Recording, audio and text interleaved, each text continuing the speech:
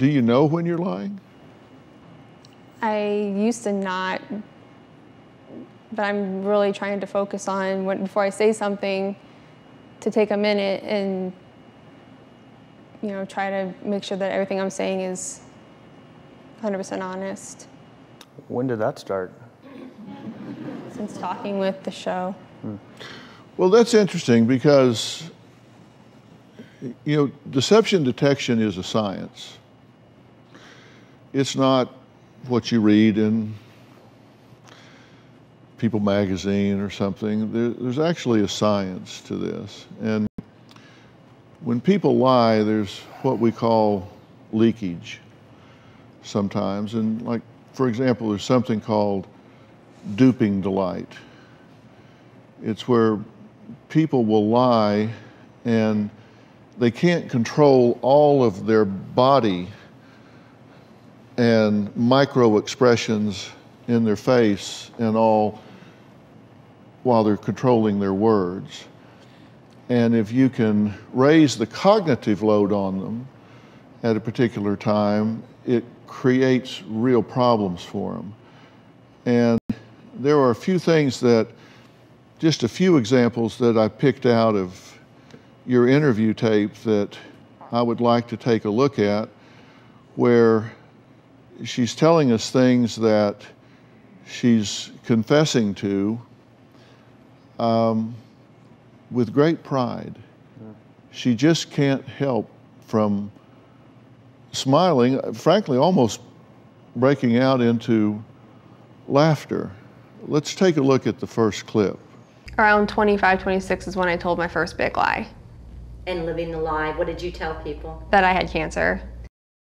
All right, play that again, and this time watch her smile when she says, "When I said I had cancer." Around 25, 26 is when I told my first big lie. And living the lie, what did you tell people? That I had cancer. She's proud of that. Absolutely. There, she's just smiling when she says it. Let's look at the next one. I started off with like a husband and 2 kids. That was like my first husband story lie. I would tell people that my husband's name was James. Are you kidding me?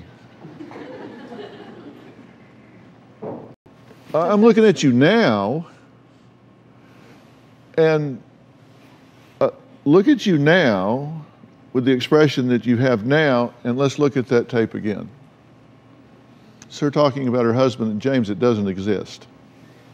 I started off with like a husband and 2 kids. That was like my first husband story lie. I would tell people that my husband's name was James. Proud moment. And right after this, she brags about how much mental energy it takes to keep all of this going. Very, very proud of that. It took a lot of mental, brain power to have to keep up the charade. So if you're, playing, hockey and you want to hit the puck, you want to hold the stick and hit the puck, you can't do that. And you have this, you want to just grab the stick and do it yourself, but you have to refrain from doing it. Now, that's what I call duping delight. It's like she is saying, yeah, I lied about cancer, I lied about my husband, and I crafted all of this stuff, and she just can't keep from yeah, my husband James, do you see that in yourself? I see that during, I didn't think that I was laughing about lying when they were asking those questions. Yeah, that's why we call them micro expressions.